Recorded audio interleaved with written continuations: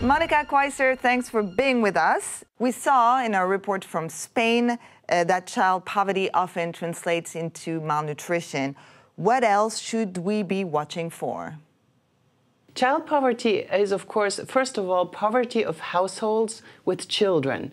So, first of all, it is very important that the parents find work and well-paid work in order to reduce child poverty. But then there's other measures needed to help families with children have a good life quality. And that is, for example, child care has to be available so that parents can go out and work. But children are also sometimes not able to participate in social life. The parents cannot afford to send them on a school trip.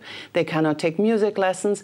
And in some countries, we even see in winter that children live in households that are poorly heated. So that is another indicator to watch out, which adds to malnutrition. One would think that if you start in life at such a disadvantage, it's going to impact the rest of your life. People who have had a difficult childhood, a poor childhood, then do less well in school, do less well in the labor market, are not able to make a good living.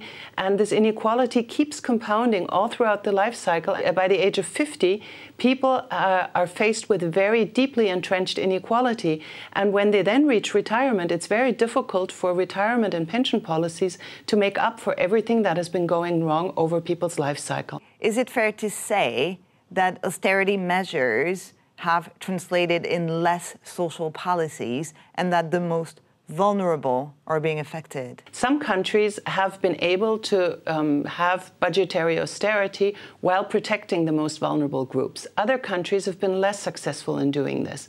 And in the case of Spain, which we just saw, there's a problem with child benefits and child policies also being paid at the local level. And when you are in a community which is very poor and the community does not have any more means to pay those benefits, then children will, of course, suffer disproportionately. Many of the southern European countries have designed their social policies in a way that most of the money and most of the emphasis goes to pension policies.